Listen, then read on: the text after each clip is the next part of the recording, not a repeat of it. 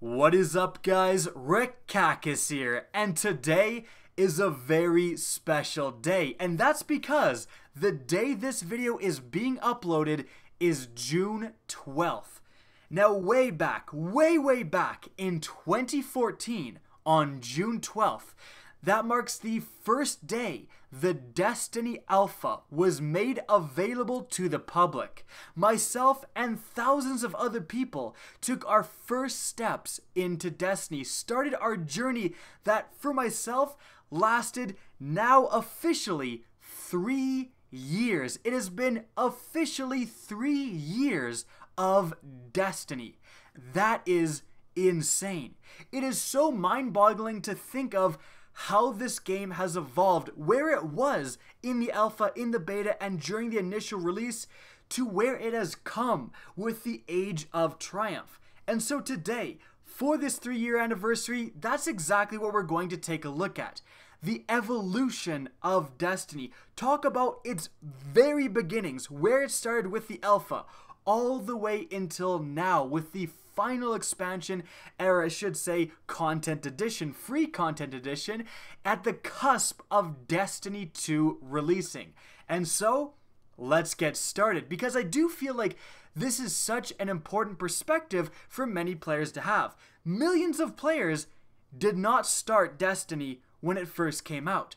Now, that isn't definitely like a bad thing. It doesn't make you a worse player, but they are missing out on a unique perspective of where this game kind of was and the changes that so drastically impacted the performance and the future of the game. So, again, let's get started with the alpha, where it all began.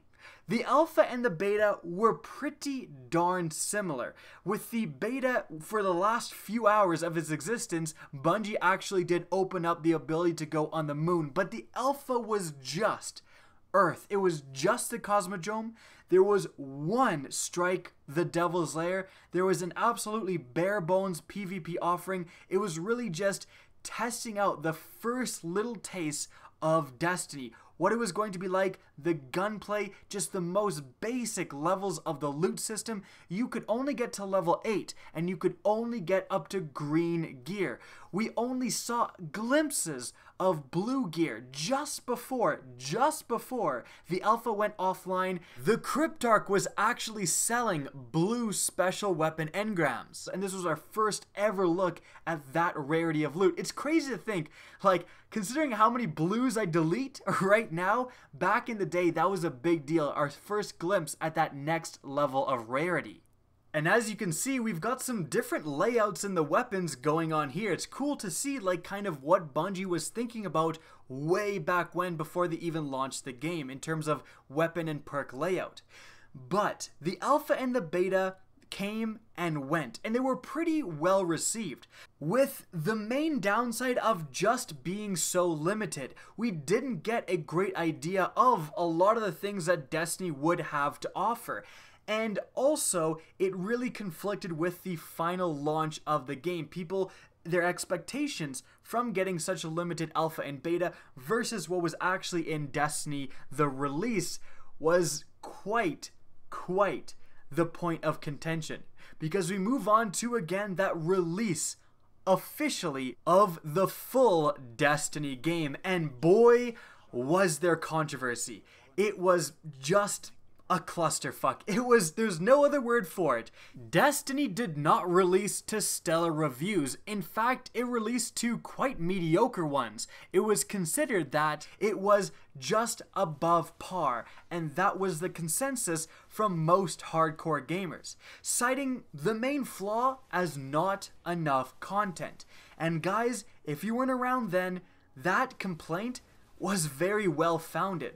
When Destiny first released, it did not have the most content, and it had an inherently flawed loot system and inherently flawed leveling system to boot. Things were not great when the game first came out. You had an absolute bare bones, in fact less than bare bones storyline. That original Destiny storyline is still today the butt of many jokes. And when you're buying a full game at $60, like a full price game, and it has a story mode that tells you that you don't have time to explain why you don't have time to explain, and players are left extremely confused and dissatisfied, that is not a good thing. Now, thankfully for Destiny, the game wasn't necessarily built around this story. It didn't even have a campaign per se. I mean, it did, but the whole aspect of the game was leveling up, grinding, and getting loot.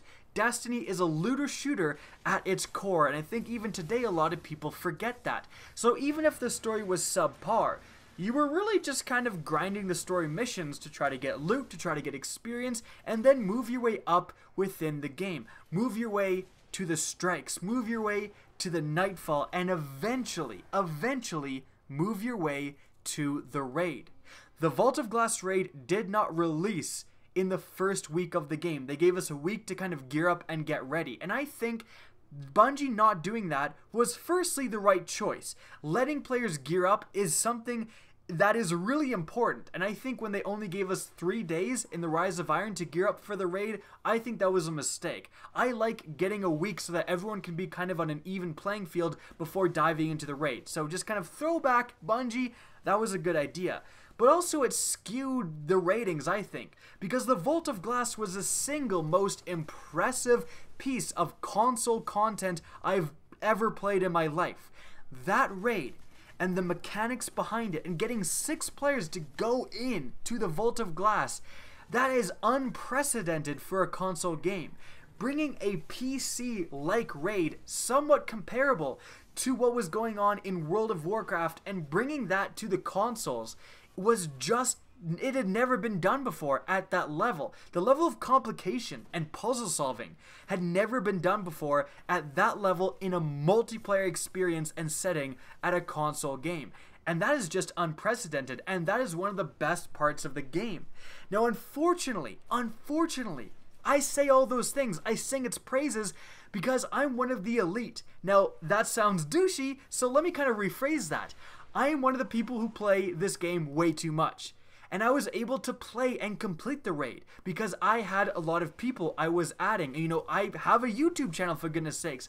It was very easy for me to find people who wanted to play the raid with me. But a lot of people out there, even now, don't have those options. And back when the game first launched, they did not. It was even worse.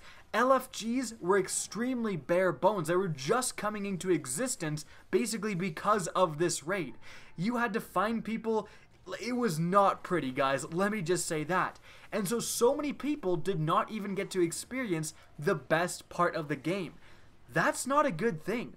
Yes, you want to have exclusive endgame content, but to restrict so many people who had the talent, who had the weapons, but just didn't have the people to play with, was a huge mistake on Bungie's part, and you can see Bungie recognizing that mistake now with Destiny 2 and the introduction of the guided game system, essentially in-game matchmaking, and even the clan system so that you can more easily team up with people. Bungie realized this was a mistake, and they are definitely addressing it in Destiny 2, which is a good thing. But even with the Vault of Glass being an extremely positive and great piece of content, the leveling system that was in place at the time dragged it down, because you had to be pretty much as high of a level as you could be to go into the Vault of Glass. The leveling system was extremely unforgiving. If you were one level lower, you did something like 30 to 15% less damage, and you received 30 to 15% more damage. It was incredibly hard to be underleveled when doing a piece of content. But the only way to get to the maximum level at the time, which was 30, and guys, the enemies in the Vault of Glass were leveled to level 30, was to play the Vault of Glass. So you had to struggle through the Vault of Glass just to get gear so that you could properly do the Vault of Glass. But at the only time where you were properly leveled with your Vault of Glass opponents, you had all the Vault of Glass gear. Like, to get to level 30, you had to have every single piece of armor being from the Vault of Glass. How silly of a system is that? That you play a piece of content to get all of the gear from that content just so that you can be at parity with that piece of content. Like, it just didn't make sense. And furthermore, this leveling system exasperated the horrible RNG. If you're watching this and you're a year 2 player or beyond, you have no idea how horrible the RNG in Destiny was. Like, I can say things now, like I think exotics are too easy to get because 3 of coins makes exotics kind of a joke. And year 2 players will actually be upset by this because, again, they have nothing to compare it to. They can't compare it to the absolute grind fest that was year 1. Now, this did result in a couple of positives. Making the grinding so severe and making the RNG so low made it so that when you did get exotics, it was unbelievable. Like, it was such a big deal.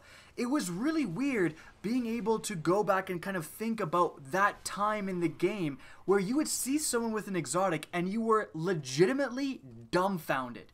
You would see an exotic and have no idea. I remember seeing the hard light for the first time on one of my teammates in the Vault of Glass, and I was like, what is that gun? I had no idea anything about this gun because I'd never seen it before. Now, again, exotics flow, and so many people have so many exotics that you see them secondhand all the time before you even get them. For the first several months of Destiny, exotics were a rare sight. And then later on, with Xur selling more and more, and the RNG system being fixed, and guys, don't be tricked, I'm not advocating for the RNG system, but they got more and more commonplace. But it was a very cool thing having exotics as elusive as they were for a little bit. But again, that is the small light in the overall darkness of the RNG system. The chances to get loot was incredibly small, and you had like hashtag Forever29 for Destiny players stuck without the one piece of Vault of Glass armor they needed to get to level 30. It was really unsatisfying, and you felt like you were up against it. It's kind of like opening supply drops in Call of Duties right now. You just feel like the odds are against you. It was that old Activision RNG, and it was pretty unforgiving. This was accompanied by a very, very unforgiving grind. So let's say that you get a weapon in Destiny right now. You can pop a bunch of motes and level that sucker up in absolutely no time. But this is a relatively new addition. Back with vanilla Destiny, you had to level up a gun by playing with it and by using bounties, and it took forever. And not only that, all of your planetary materials had to come from the planets. You would have to spend, no word of a lie, 3 to 4 hours just running around the moon, collecting helium filaments over and over again just to level up one single weapon or one single piece of armor. It was very, very unfun. Bungie realized this, and that's why things started to change. But unfortunately, and the reason I kind of talked so long about those systems in place for the vanilla release of the game is that, very unfortunately, those systems remained in place for the introduction of Destiny's first expansion, The Dark Below. The Dark Below hit Destiny, and quite frankly, it solved almost none of these things. It added new weapons, and it added a new raid, which was good. New content is always needed. But unfortunately, this new content and this new gear was introduced into Destiny with the flawed leveling system still in place. So you had this new raid, Crota's End, and you had the new raid gear from it. Again, a pretty good piece of content. Like, the raids were by far the best parts of Destiny at that point. But there was a higher leveling system that you could reach now. You can now reach, I believe it was level 32. But only the Crota's End raid gear dropped at level 32. This made the Vault of Glass pointless. Once you got Crota's End gear and once you started to level up, you obviously wanted to maintain that highest level possible. So there was just no reason to utilize the older Vault of Glass or frankly any other gear at that time. And the cherry on top was that there was no infusion system whatsoever. Stuff dropped at the light level that it dropped at, and that was it. So, if you were trying to maintain a high level for something like the Iron Banner in PvP or any PvE activity, you were using the new raid, the Quota's End stuff, and that was it. Everything else was kind of pointless. It was just a lower light level, period. That was a very bad system. Now, thankfully, in this point of the history of Destiny, things will start to turn around and get a lot more positive. But it's very important to mention, for the launch of The Dark Below and the upcoming launch of the House of Wolves, both of those DLCs were steeped in yet more controversy. Remember that Destiny did not have a great launch. It, like I said before, was criticized for not having enough content. This was not helped by the fact that people simply glitched out of the map and could find areas that came in The Dark Below and the upcoming House of Wolves DLCs that you could go to, that you could move around in, that even some had enemies in but weren't in the game yet. It seems like Bungie had, well, cut this content from the original disc for the purpose of selling it back to the players as DLC. And again, you could go to these places before the DLC ever came out. The DLC came out and, oh, guess what? It's the same places we've been glitching to.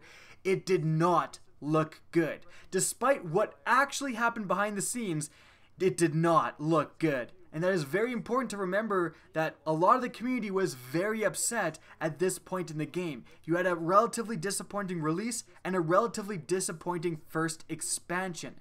And things were not looking amazing for Destiny until the House of Wolves started to get Destiny's shit together. So the House of Wolves then released the second expansion for Destiny.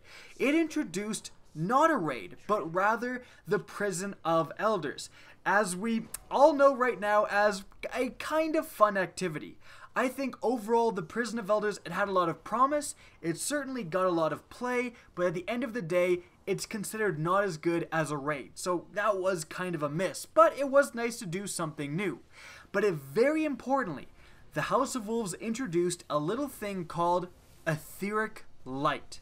This little material started to turn everything around, because with Etheric Light, that was earnable by doing the endgame activities. You had to do the higher level Prison of Elders to earn Etheric Light, and that was a great way to keep those endgame activities relevant. But once you got your Etheric Light, you could use it on pretty much any endgame piece of gear in Destiny and transform it to the max light level. It was essentially the beginnings of infusion without having to sacrifice gear and instead using Etheric Light. This made everything relevant again. It was a huge boon to the game. You could now go back and turn all of your Vault of Glass gear into the new maximum, at that time it was the attack level, and then use it in the endgame. You could use your Vault of Glass gear in the endgame Prison of Elders activities. You could use your Quota's End gear in the endgame Prison of Elders activities. It very much was the start of what we are actually experiencing right now with the Age of Triumph, where because of Etheric Light, everything was relevant. Both of the raids were very relevant, and the Prison of Elders was very relevant, and in fact, anything that awarded legendaries or armor that had good stats was very relevant. All these activities were giving you end game loot. And with the Prison of Elders, the grinding really subsided as well. You could now at this point go and buy materials from the actual vendors using different currencies. Honestly, the House of Wolves, although it doesn't actually for whatever reason get a lot of credit, it was really the beginning of Destiny as a franchise, as a game, turning the corner. It made you feel like your time was well spent. And that is so important, because before that, it didn't feel like that. You would grind for hours and hours and hours and hours and get nothing out of it. You would do an entire raid run because you were just missing the Vault of Glass helmet and you wouldn't get it. You felt like your time was being wasted. But with the new systems that came with the House of Wolves, it didn't feel like that anymore. Plus, actually, they did something else that was really interesting that we wouldn't see again for a very long time. In fact, almost until Destiny 2, where they spiced up patrol modes.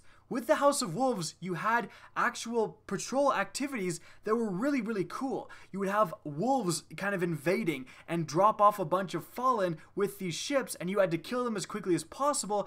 And very importantly, it would drop a chest, and this chest could award up to legendary engrams, which at the time were very important, especially for PvP. And the best part is that you could actually go out of the area. So if this Wolves public event was happening in a certain area in the Cosmodrome, you could loot that chest, leave the area and load into another one, and get back as quickly as possible and loot that chest again. And you could do it like a bunch of times before the chest went away. That little thing made patrol mode lit. Like, you met so many people, you saw so many guardians hanging out in patrol mode to try to farm those chests. Because additionally, those chests rewarded treasure keys that you could use in the Prison of Elders. So it made patrol mode another kind of endgame really fun activity to do. Unfortunately, and I think mistakenly, Bungie ended up nerfing this, so you couldn't keep going back and forth, but it was still fun while it lasted, and it was a great breath of fresh air as another activity you could do. The House of Wolves also had the introduction of weapon re-rolling, where you could take any weapon that spawns with randomized perks to the gunsmith and, for a price, completely change those perks. So once you got a certain gun, you had that gun forever. Like, you didn't have to go out and keep doing that activity. You could just re-roll it and re-roll it and re-roll it until you got the perfect roll. This is still, to this day, a huge point of debate within the Destiny community, where some people feel like that was the way to go. It certainly did reduce the grind. It did make it so that loot felt more special. When you got a really good scout rifle, like for example, the High Road Soldier, which dropped specifically from the strikes, you were so thrilled because you're like, I got this. I can just re-roll it until I get the God roll and use it in PvP or use it wherever. That was such a sweet feeling, and it limited the divide between the hardcores and the casuals. You didn't have people that had God roll everything because they play the game 8 hours a day versus the people who had terrible rolls because they're just unlucky. You actually had a more even playing field in PvP, and this angered the hardcore players. Surprise, surprise, surprise. But then again, it also had a lot of negatives. By reducing the grind, you're reducing a core aspect of Destiny, because make no mistake, the grind is a key part of the game. Playing the game to try to earn loot and then playing the game again to try to earn better loot is such an important part of the Destiny experience. It's such an important part of any loot-based game. And so removing the part where you play the game, so you get the loot and then you have it forever, there's no reason to play that content again, that was not so good. So yes, it had positives, but the huge negative was that once you got the, for example, strike loot, your motivation and your reasons to play the strikes plummeted. And so you just saw a lot of players kind of get what they wanted to get and kind of stop playing because the motivation just wasn't there. And that is, make no mistake, a big downside. So we had big positives, trust me, they are positives, but we also had downsides. So in the end of the day, Bungie decided to scrap this system for the next upcoming expansion. And the House of Wolves didn't just add PvE additions, but actually added the biggest PvP addition Destiny would ever get throughout its 3-year lifespan, and that's Trials of Osiris. A relatively hardcore, competitive game mode that will pitch you against other evenly matched opponents in the sense of wins, and then if you go 9-0, you can get a hidden treasure chest on Mercury that you can only access if you go 9-0. It was just such an awesome experience. I know people hate on Trials, but just having it out there, having that PvP endgame out there, even for the players who have never got there yet, having it again out there and having that endgame goal that they're still trying to reach, people who have never gone to the lighthouse will still make runs for it to this very day, still try to get there. And without that motivating factor, would you still play PvP? A lot of people would say no. But not only that, the loot you actually got at the lighthouse was fantastic. The Summoner auto rifle, God, that thing was good. The Messenger pulse rifle, I still have mine. It was so damn good. You had so many amazing weapons, and Trials of Osiris really bumped up Destiny's Twitch scene, which is huge. If a game has a thriving Twitch community, it has a thriving game. Like, you have people that play because they watch Twitch, and even just appearing at the top of the directory, you have a lot of people who have no experience with Destiny saying, what is this game? They go and check it out, they see a streamer they like, the game looks like fun, and they buy the game. Make no mistake, it is a huge marketing tool, and Trials of Osiris was probably the single biggest thing to ever happen for Destiny in Twitch, and it just made PvP have an endgame. PvP did not have an endgame up to that point. PvP was just PvP, and every once in a while you had the Iron Banner. But now, you had a reason to go and grind PvP and get good at PvP. You're doing it to get better at Trials of Osiris. You want those god rolls so that you can beat your Trials opponents. That is a very big deal. Trials essentially acts like the raid for PvP. It's that endgame goal everyone's trying to go for. But with that, we're done with the House of Wolves, and we need to move on to the next content addition to Destiny, which was the launch of the Taken King expansion. The biggest turning point for Destiny of its history, quite frankly. But even now, looking back on it, I have to question some of Bungie's design choices, because like I said, the House of Wolves was making things better. It did have flaws, but it was setting Destiny on the right direction. In fact, the House of Wolves is more comparable to what Destiny is right now at this day with the Age of Triumph, because it had so many things relevant, because it had such a mind for the endgame. But Bungie decided to get rid of, frankly, all of that with the Taken King. It almost seems like Bungie was haunted from the ghosts of their past. We now know that Destiny had a very rough development, and Bungie was getting criticized left and right from everyone, including myself, of the flaws of Destiny at that point. It really seems with the Taken King that Bungie tried to start again, tried to start fresh, tried to make Destiny what in their minds it was supposed to be. Because with the Taken King, we got an entirely new light system. No longer was it just, your weapon attack and then your armor determined your overall level. There was instead light levels. This was a much more forgiving system because, most importantly, it did away with these huge level barriers. Previously, if you were missing even one piece of properly leveled gear, you'd be a level lower, and that meant you were taking a lot more damage and dealing a lot less damage, which was hugely dissatisfying and frankly a very frustrating part of the endgame. But with the light level system, you could be, 5, 10 light levels lower, and it wasn't that big of a deal. And most importantly, with the light level system, you could have one missing piece of gear and it wouldn't matter that much. You could still function as a player. You wouldn't be getting a huge debuff. That is a very good thing. The infusion was also a very good thing, essentially replacing etheric light with again the ability to get most gear up to that maximum light level.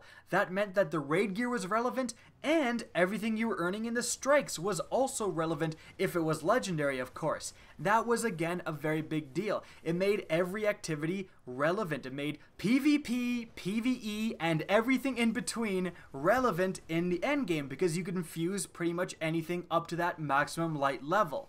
Except for all of the year one activities. For whatever reason, Bungie abandoned all of the year one activities. The Vault of Glass, Crota's End, and the Prison of Elders were all not worth doing. This was a huge point of contention and anger within the community for the next year until the next expansion, which was the Rise of Iron. But Bungie really did leave all of this perfectly good content behind. I think the reasoning was mainly because that gear was too powerful. The Vault of Glass gear, the Crota's End gear, especially when you compare it to the gear from King's Fall, it just doesn't hold a candle. Even now with all of the raids relevant, not many people do King's Fall. Not many people are excited for King's Fall gear because it's frankly not very good, especially when compared to the first two raids. And so, again, I think Bungie was kind of restructuring, reimagining, and redesigning Destiny. They didn't want the be-all and end-all answers to always be the raid gear, which is definitely an understandable point of view, but at the end of the day, it did cause a lot of problems. Because moving on from the Taken King, the next evolutions are really going to be, rather than full expansions being added, they're going to be free content additions. So we're going to get into that in a bit. But more about the Taken King.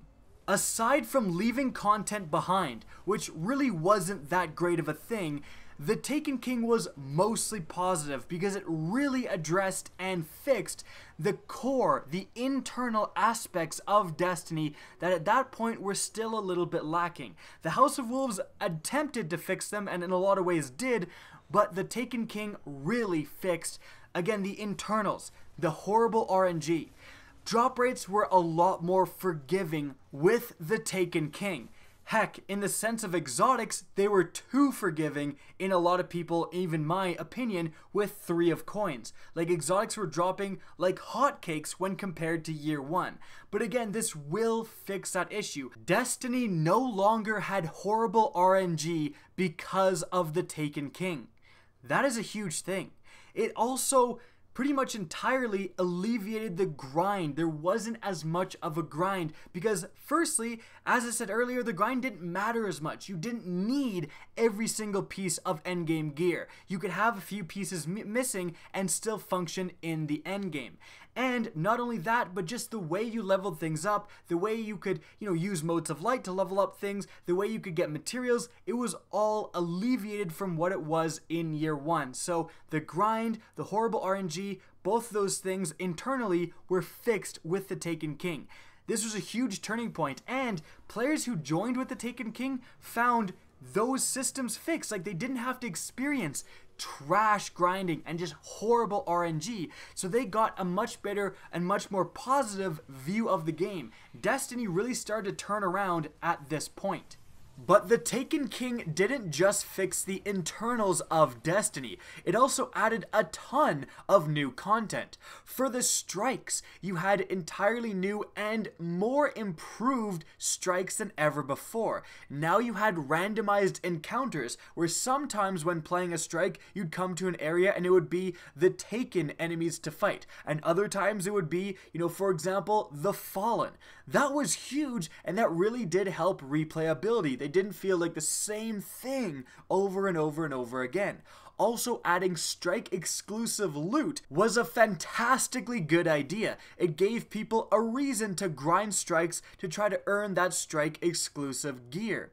And as usual, the Taken King added a new raid. This was another huge content addition. Even though, looking back, King's Fall is probably my least favorite raid, at the time, it was still very good. And even a bad raid in Destiny is still a good piece of content. The Taken King was very reliant on mechanics. Some people loved that, most people weren't thrilled by that. And the one main downside is that most of the Taken King loot was not very good. You saw most people just use that loot to infuse into other better loot they had gotten in other places, and that was kind of a downside. Bungie would end up learning from their mistake with the next raid, the Wrath of the Machine, but for the time being, the Taken King, its loot again was definitely disappointing. However, we did have, for the first time ever, challenge modes introduced to a raid. Special things that you would have to do to earn special and exclusive rewards. This was a great way to spice up the end game, just giving people who already beat the raid no problem a different and new and exciting thing to do. But also, if we're talking about Taken King additions, I of course have to mention the biggest addition, arguably, that this expansion added, which was the 3 new subclasses. The Night Stalker Hunter, the Stormcaller Warlock, and, of course, the Sunbreaker Titan. And this is one of the biggest benefits to the Taken King, and frankly one of the best parts about Bungie, is that their class balancing is actually insane. Now, of course, during certain points of the game, some subclasses are better than others. In the previous meta, the Blade Dancer Hunter was very good because skip grenades were very good. Now, since skip grenades got nerfed, they're not as good. It's just how things happen. But if I was to say down to the comment section, tell me what is the best class, Hunter or Warlock or Titan, there would be a massive debate and there would be basically no consensus. That is how good Bungie's balancing is, and that's frankly phenomenal, and that does not happen very often. With a lot of games that have classes, you have some classes that are just better than other classes, and everyone kind of admits that, right? But with Destiny, that didn't really happen. Even with the subclasses, if I was to say what's the best Titan subclass, Defender, Striker, or Sunbreaker, there would again be a massive debate, and I don't think we'd come to a consensus. And that again shows how well these classes were balanced and how diverse they were from one another. So these additions of new, diverse, and super well balanced subclasses, except for the first week of the Taken King where the Sunbreaker Titan was extremely overpowered in PvP and needed an emergency nerf, but aside from that, these were great additions to the game and are still having a huge impact. I can't imagine the PvE landscape or the PvP landscape without these additional subclasses. The Taken King also properly introduced us to Destiny's weapon foundries. Now, we've had weapon foundries since Destiny first released, but they weren't properly expanded upon like they were in the Taken King. You had the introduction of Suros, Omolon, and Haka, each with their distinct looks and perk layouts, making them pretty unique from one another. Even Haka pulse rifles shot in bursts of 4 compared to the usual bursts of 3, so they felt different to use. This was a big addition, and again, it really kind of introduced us to these foundries.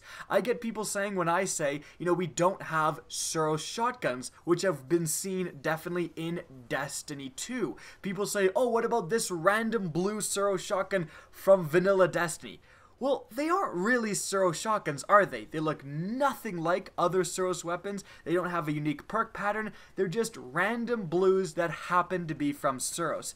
And that shows how disappointing the weapon foundries were in Destiny for a long time. So it's very exciting to see them expanded upon in the Taken King, and that's an idea that seems to be built upon in Destiny 2. We have the Viced foundry being added, and we have, again, those distinct foundries really popping on screen, and an emphasis made on differentiating them from one another. The weapon foundries, I believe, was more evidence of what I was saying earlier, that Bungie was trying to reset with the Taken King. You don't just remake the entire gun system for shits and giggles, you do it for a very specific reason. It seemed like these foundries were Bungie's original vision actually implemented.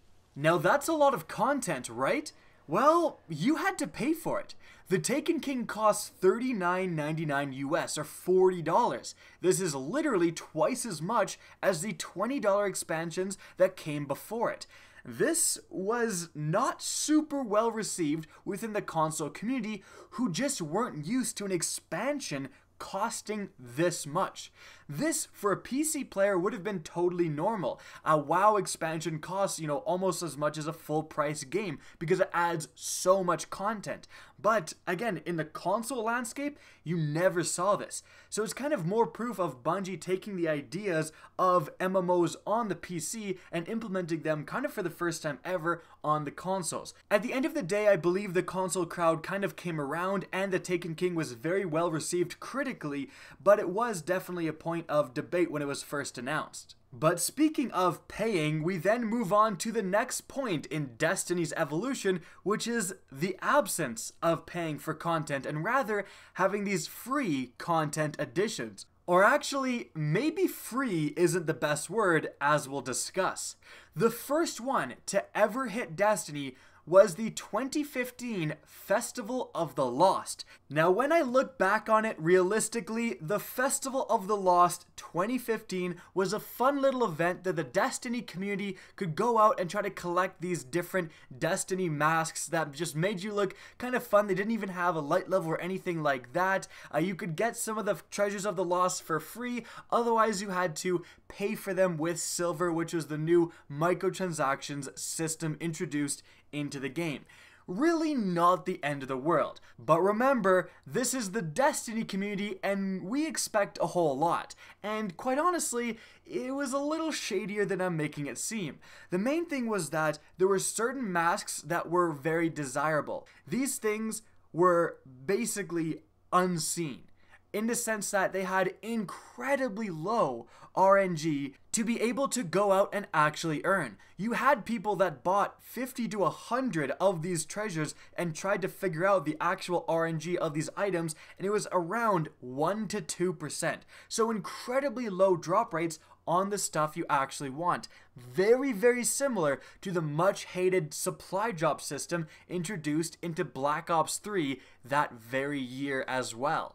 And I think that's no coincidence, because at the end of the day, Activision made a killing off of all these morons buying $100 worth of Festival of the Lost to get, a special mask. Now, they also introduced a bunch of emotes, which are actually kind of fun. I'll admit, I've bought a few emotes. They're pretty well done, and honestly, some of them are pretty funny, especially when you use them in the right scenarios.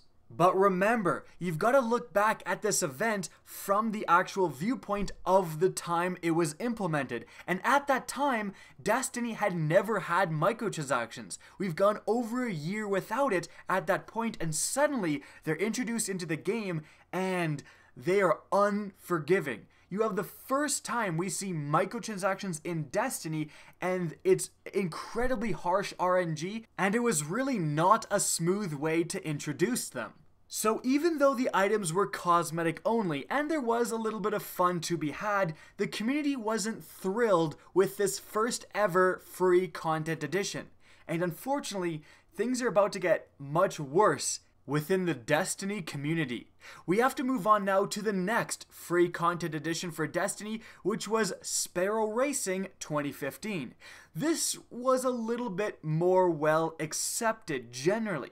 Now that's because it actually added content in the sense of it added Sparrow Racing.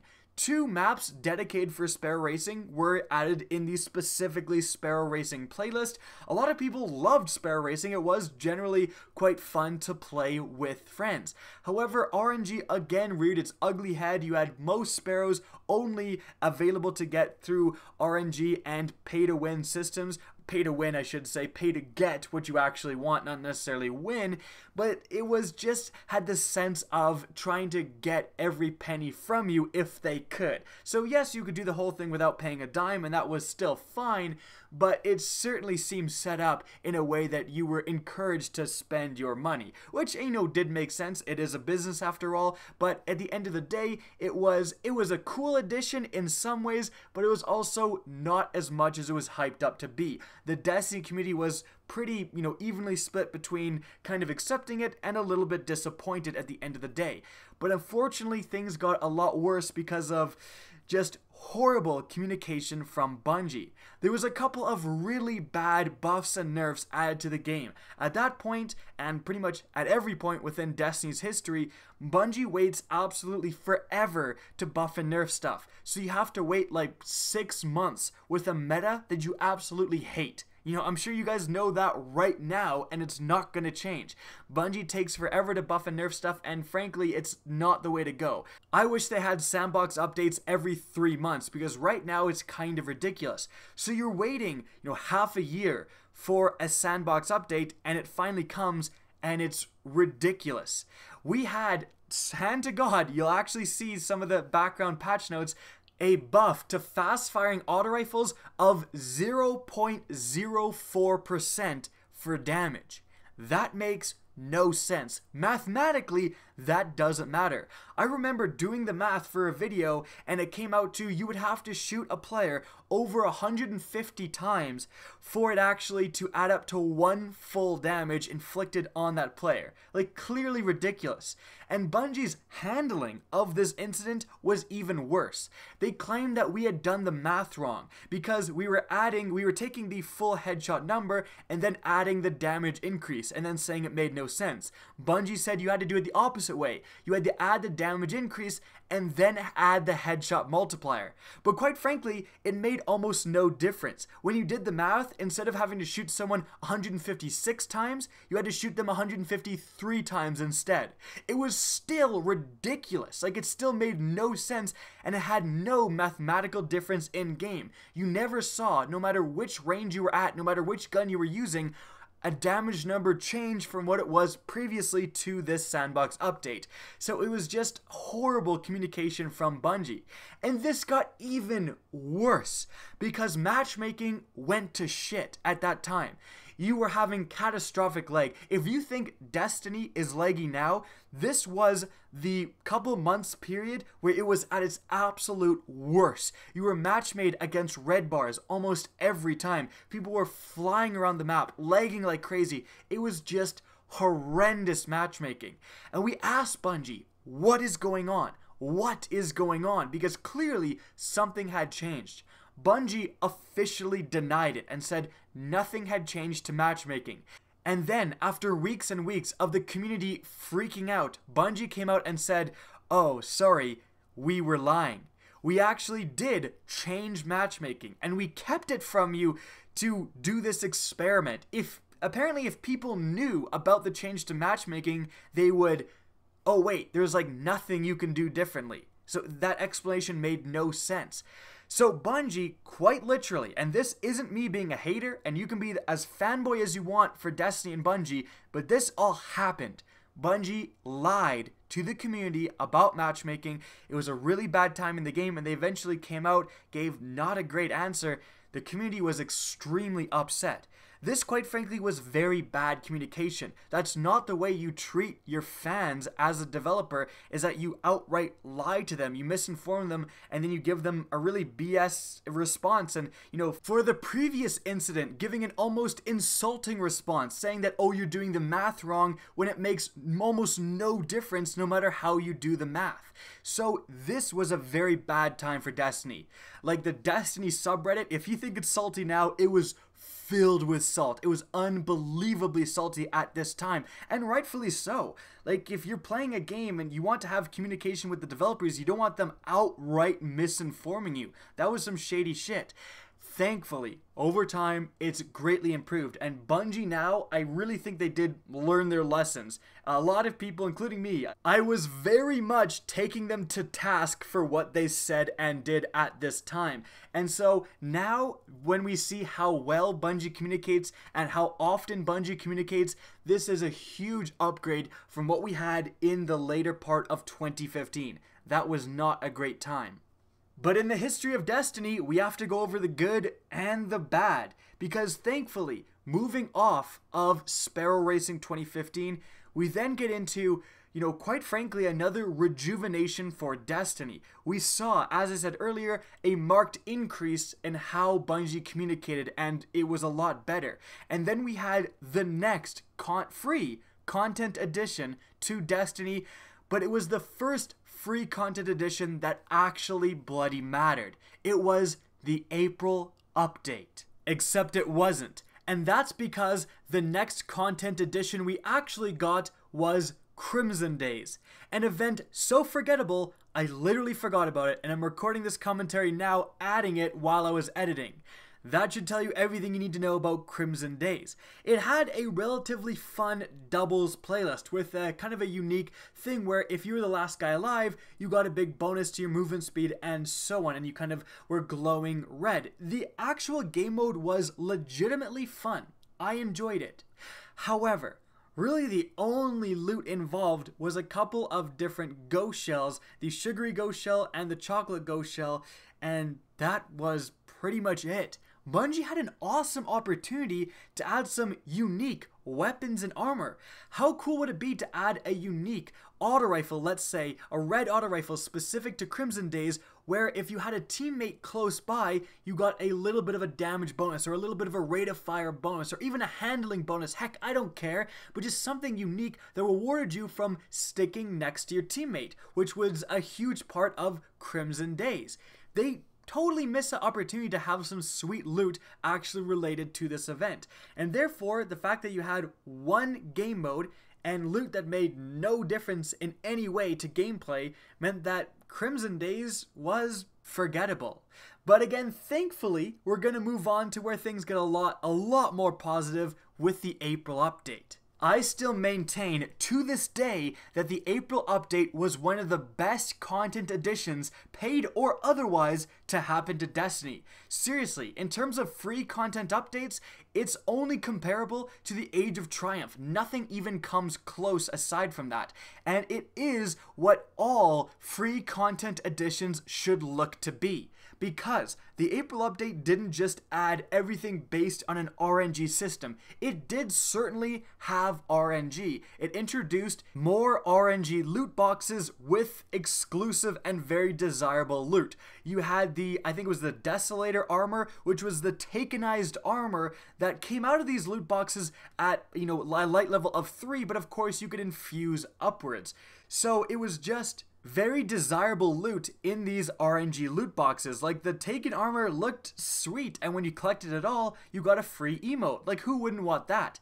Thankfully, you could actually get these RNG loot boxes through doing non-payable methods. You could earn one a week for doing the Prison of Elders. You could also earn one for doing the first strike of the week, I believe. So you could just earn them from doing normal activities. You didn't have to pay for them, which was good. I ended up getting all Taken armor, I think for all characters, without ever having to pay a dime.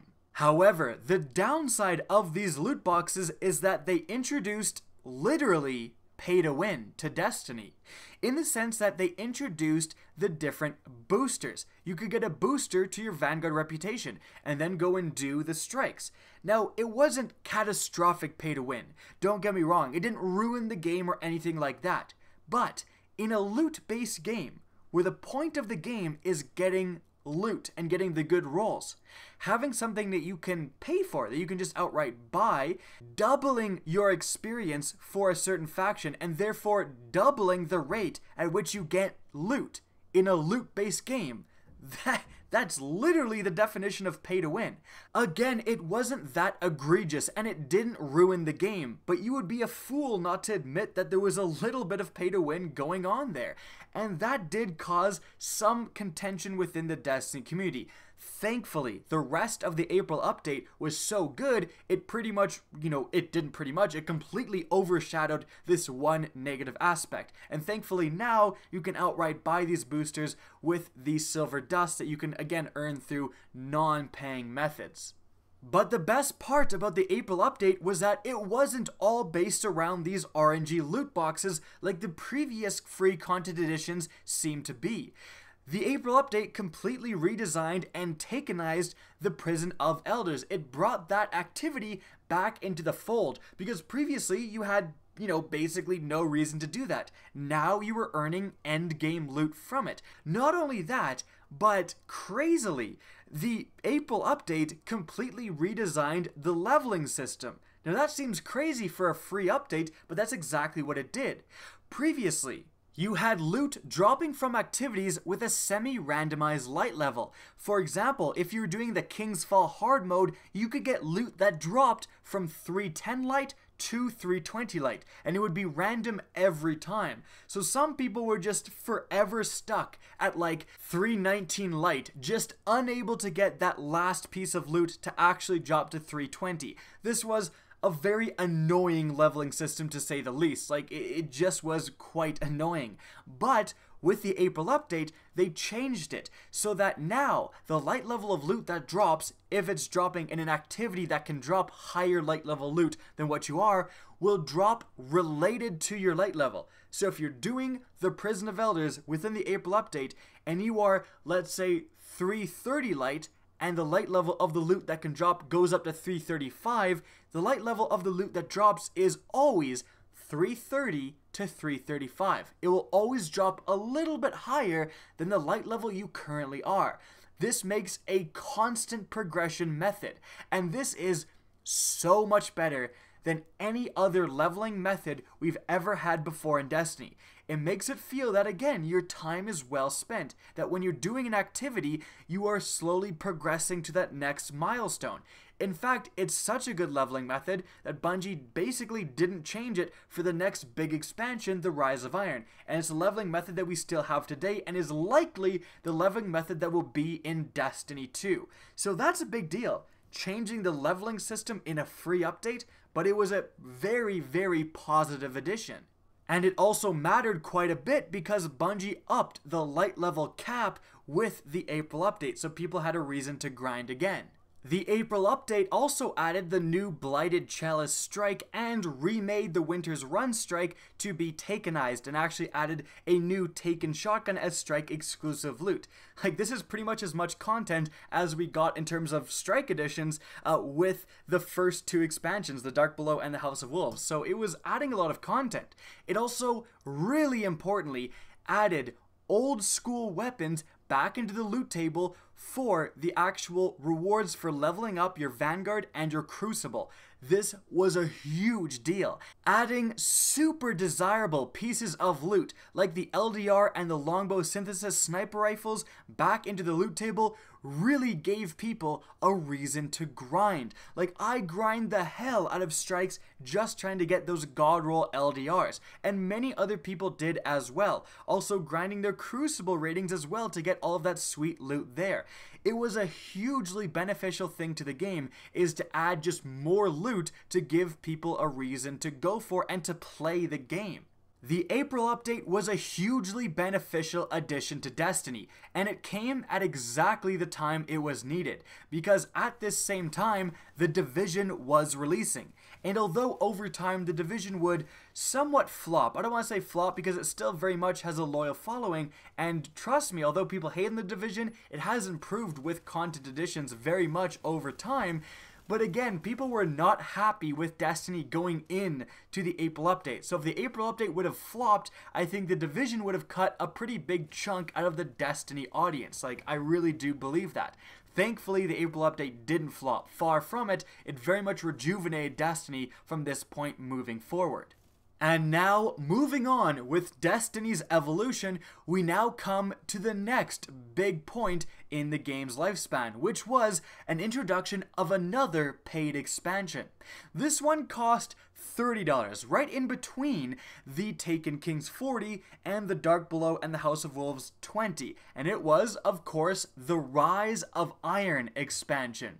This expansion overall was kind of mediocrely received. Like, at the end of the day, in my big review, I gave it, I think it was a 6.5 out of 10. A lot of people also, a lot of news outlets were also giving it 6s and stuff like that.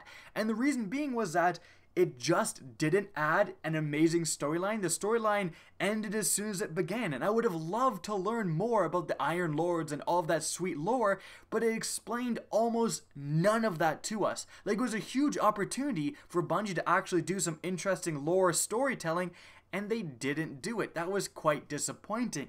However, at the end of the day, the Rise of Iron was still exactly what Destiny needed. More content.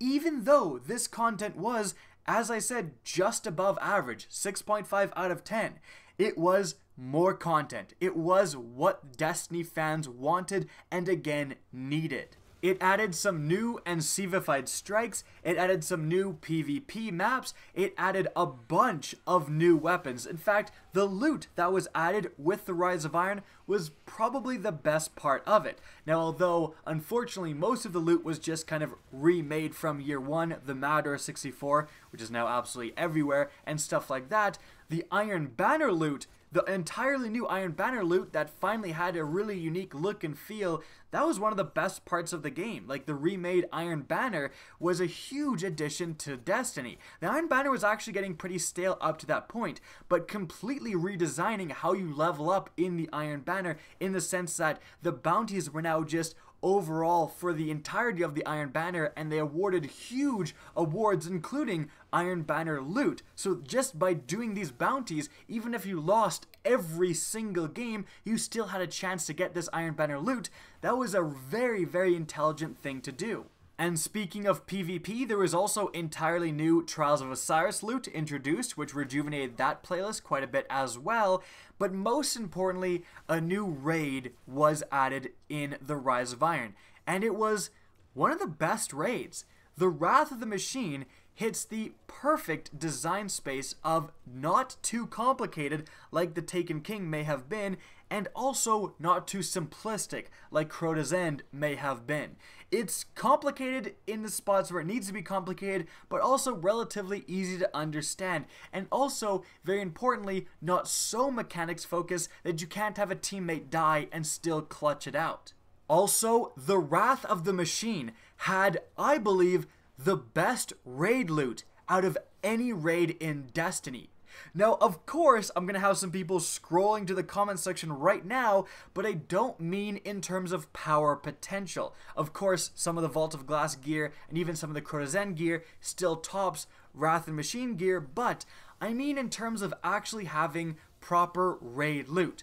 All of the Wrath of the Machine loot looks special. It looks like raid loot. It is Sivified when you upgrade it fully. It glows when you activate its perks. And speaking of perks, all of the perks are unique. With the Genesis Chain having Focus Firefly, you cannot get any other gun in the game with Focus Firefly. And all of the other raid loot from the Wrath of the Machine is the same way. They have unique perks that you can't get anywhere else. They're almost like mini exotics, having semi-exotic perks that don't normally spawn. When you compare this to even the Vault of Glass loot, like the Vision of Confluence Scout Rifle is good because it's an incredibly good scout rifle. That's it. It isn't necessarily super unique, right? The Wrath of the Machine loot, however, is very unique, and that's what makes it so good and so desirable. Bungie also nailed it with the power potential of this loot. A lot of the loot is absolutely fantastic. The Chaos Dogma Scout Rifle, one of the best primaries in the game for boss DPS. In fact, probably the best primary in the game, well, aside from the exotic Outbreak Prime. And the Genesis Chain was on top as well. Don't get me started on the Steel Medulla. You had incredibly good pieces of raid loot coming out of that raid.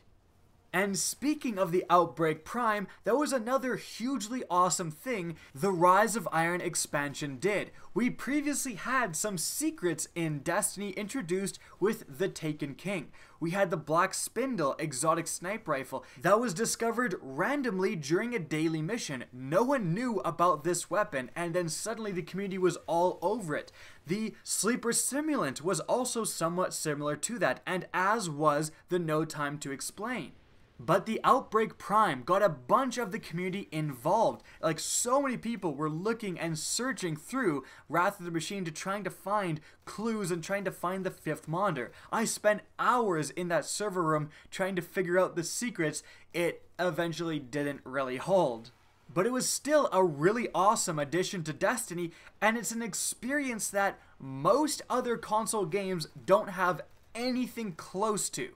Furthermore, we also had the introduction of special Iron Lord artifacts that had special abilities, and actually huge game-changing abilities, like giving up your super and getting double melees and double grenades with the Memory of Fellwinter. These were really cool additions, and it shows Bungie experimenting with loot and not relegating that sort of stuff to exotics and actually giving us a chance to make builds. You can actually make specific builds with the Iron Lord artifacts involved, and without them, those builds often would be pretty bare bones or in some cases not exist at all. So that was a hugely positive addition. And finally, we got another patrol mode activity with the Archon's Forge. Very similar in design to the Court of Oryx, but it's still pretty fun to play even to this day, and having exclusive loot tied to it was a really good idea, and it made people play that activity a lot more than they otherwise would. So even though the Rise of Iron could have been a lot better, especially for the price, it did add enough content to keep Destiny fans satisfied moving into the future. Because we have to move past the Rise of Iron and now discuss the next content edition, which was another free content edition, the Festival of the Lost 2016. This one was even more hated somehow than the Festival of the Cost 2015. Now again, looking back on this, it's hard to understand why Bungie did this. The first Festival of the Lost was not well received. Like, a lot of people were upset by the obsession over RNG and a pay to get what you actually want system. And Bungie did the exact same thing with the next Festival of the Lost. You'd think they would learn their lesson a little bit, but they really didn't too much. This time, instead of just masks, they had ghosts and sparrows hidden behind this RNG. Really cool ghosts and sparrows that everyone wanted, but you either got incredibly lucky with your few free actual RNG treasure boxes that you could get for doing the entire quest line for each character, or you paid for it. And a lot of people paid for it. So I guess at the end of the day, Activision won. But enough of that, we need to move on to the next content addition to Destiny, which was yet another free content addition, like all of the ones from this point out, which was The Dawning. Now this was concerning. We just came off of a not very good free content addition. Would this one be just as bad? Well, it yet again had RNG treasure boxes, but thankfully, these ones were actually reasonably earnable throughout the game. You could just get them for logging on every week, somewhat similar, the Treasures of the Dawning, to the old school treasures introduced within the April update. So they weren't as catastrophically bad. And it also seemed like the RNG systems inside these treasure boxes were improved a little bit over what they were in the Festival of the Cost 2016. Not only that, but the Age of Triumph also added legitimate new stuff to do, firstly in the sense of Sparrow Racing. It was back, it had 2 new maps, as well as the 2 old ones reintroduced, and it was a lot of fun. The 4 maps in total really helped. Having 2 maps in 2015, it made Sparrow Racing get pretty boring pretty quickly. But now that you had a proper rotation in the mix, it was a lot more fun. Not only that, but the Dawning introduced strike scoring, which is a hugely beneficial thing to spice up the strike playlist. And it introduced exclusive bounties having to do with strike scoring, including ones from Zavala, which gets you an exclusive armor set when you complete them. These are all really good things to rejuvenate the game and to give people a reason to play.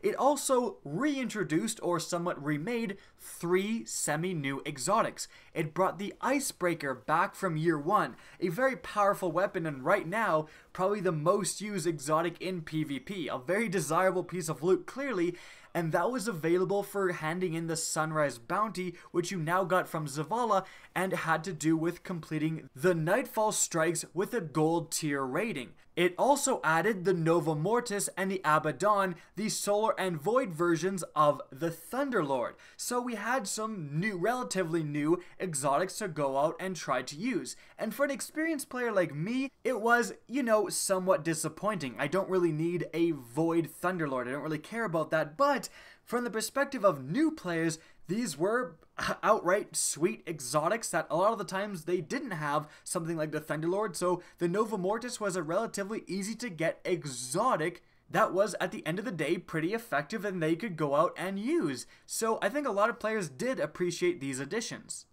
So, The Dawning, definitely not as good as the April update, not even close, but better than a lot of the other free updates we have had. I would say that The Dawning overall was a good free update. A lot of people were satisfied, there was more stuff to do, the strike scoring and the entire loot system and bounty system that went along with that was a very good addition. But we need to move on from The Dawning to the last free content addition for Destiny, which will bring us up to present day, the Age of Triumph. This content edition was, quite frankly, great. It was the only thing that really compares, as I said earlier, with the April update.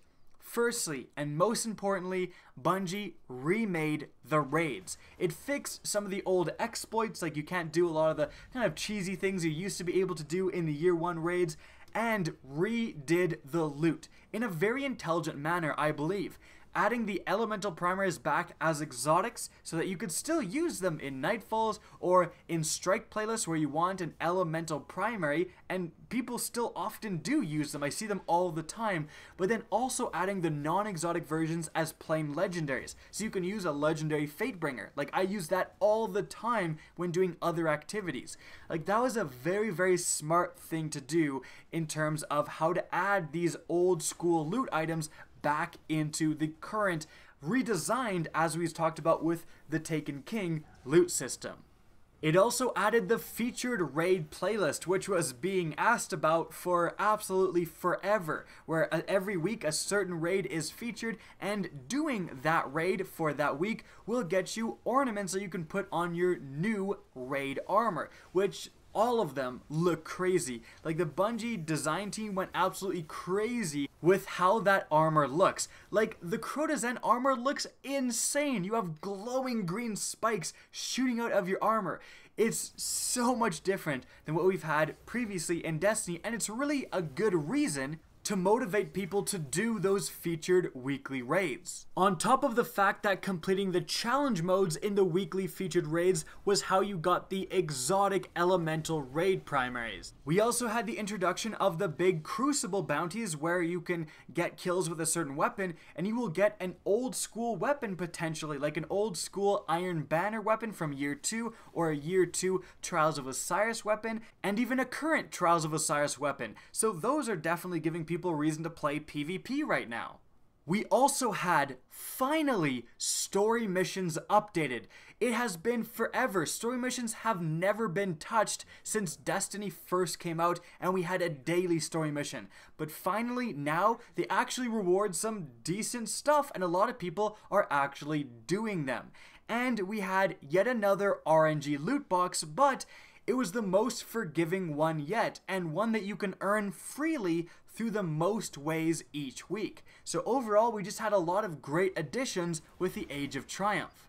And let's not forget the massive Age of Triumph record book, the largest one yet, and really just a reason for people to round out all of their different characters, to do a bunch of different activities, and to try to earn, you know, that t-shirt. Now, the t-shirt, it's not the be-all and end-all reward of the century, but just the reason that it does exist and the reason the book exists is to make people play the game, is to give people something to grind for, and I think it definitely does help in that regard. But overall, the most important addition that the Age of Triumph added was that it made Destiny at its best state ever. That's what I tell people when people say, should I buy Destiny? I say, right now, even though Destiny 2 is right around the corner, right now, Destiny is at its best state ever. All of the best pieces of content, the raids, are relevant and worth playing. And you have strikes with the strike scoring system introduced in the Dawning. They're at their best point ever. You've just got everything over time that has improved and improved and improved, finally to this endpoint where Destiny feels like a proper, well thought out, well designed, loot-based MMORPG. It's the game now that it was supposed to be back before it was announced.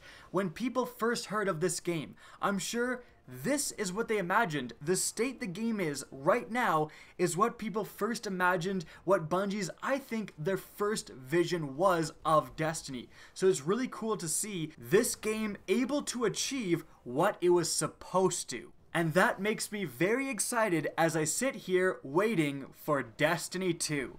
And so guys, that is it for the video. The entire history of Destiny up to this point. Now obviously this video took a huge amount of time to make, so if you guys do enjoy it, please remember to help me out by simply rating and especially sharing this video. Those who do that are the real MVPs.